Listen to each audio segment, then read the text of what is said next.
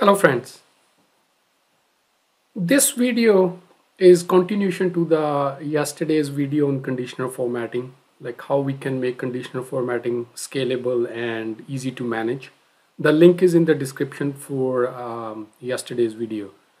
What I'm going to show in this video is, since we had a solution how we can use external data or Excel file to get our conditional formatting conditions like minimum and maximum values, colors.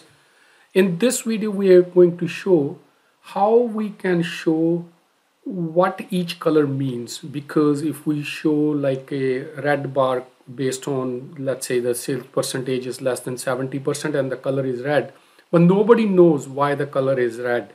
In this particular video, we will use the same metadata file and use that as to show as a color heat map on our report, and we can further use that to filter the data points as well. Let's look at yesterday's file and enhance this further our conditional formatting. So here is the file which we were working yesterday. So we have all these colors based on our budget color a table which came from an Excel file.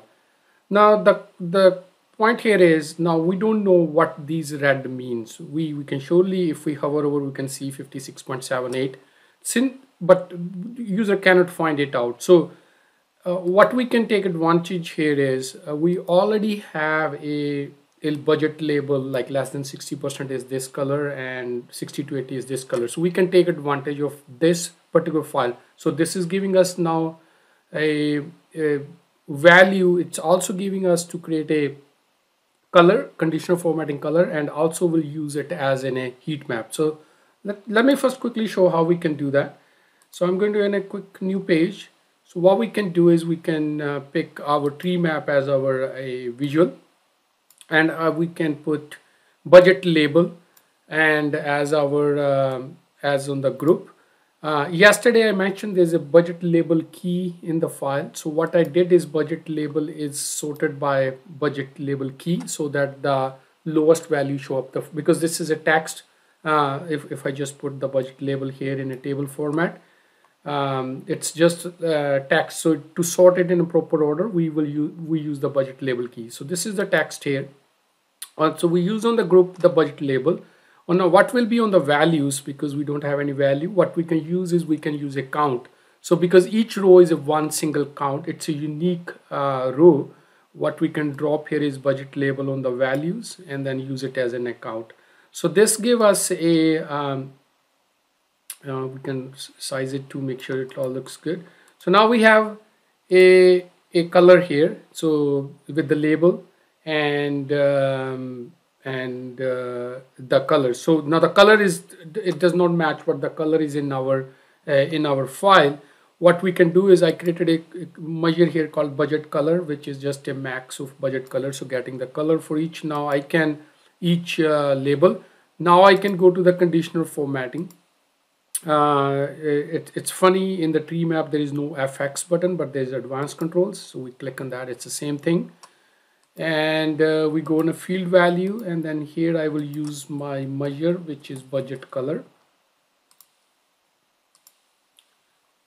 So now we have these colors exactly what, so now we know the red means less than 60% or whatever we want to name it, like 80 to 90%, 60 to 80%. So we have the color, so this makes more sense to the user. Now we can bring this to our main page here where we had applied those rules.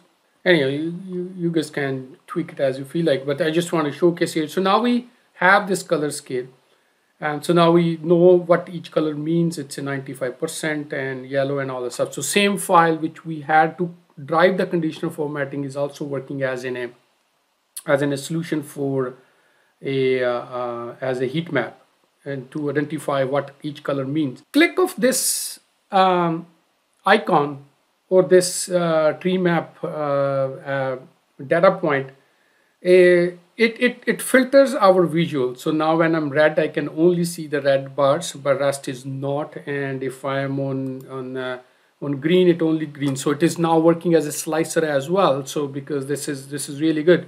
But the challenge is whatever the color we select here is shows that color shows the other one goes in blue, which doesn't make any sense. So what we can do is we can tweak our measure which we developed yesterday a little bit further.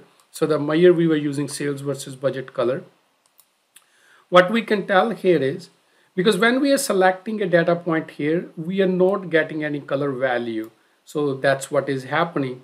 So what we can, and that's why this goes back to the default color, which is blue. So what we can say here is when my color is blank, instead of using the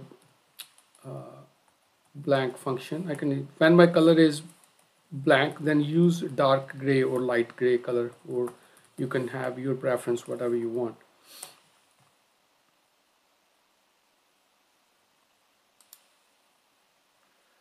All right, perfect. So this make more sense now. So if we have selected anything in our tree map, and that color shows up as a color, and the rest goes in a gray because it makes it lighter. So if I'm clicking on a yellow, everything yellow one is stays as it is. The other data points goes as in a gray color, or I can pick another lighter color so it can be very light. And with this whole storing the conditional formatting metadata in a external file given us a lot of benefits here, and scalability and ease of use.